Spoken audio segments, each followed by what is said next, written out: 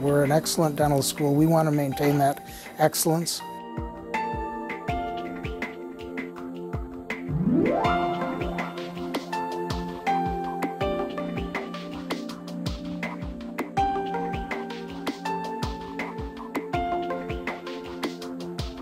We need to look to the future in terms of having enough dentists for Wisconsin, and one of the things that we feel we have to do at Marquette as the state's only dental school is to expand our class size somewhat to be able to meet that anticipated need.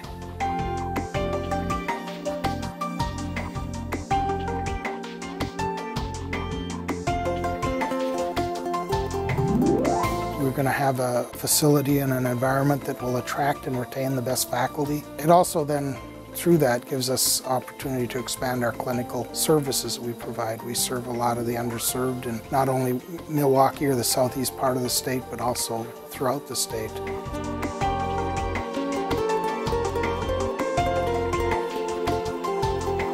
I always think there's a way of doing things better, using equipment or the technology more efficiently, and just keep sort of pushing the envelope. Because if you're not doing it in the dental schools, I mean, that's the future of the profession, so the profession can't really grow and thrive. So I guess that's the motivator for me.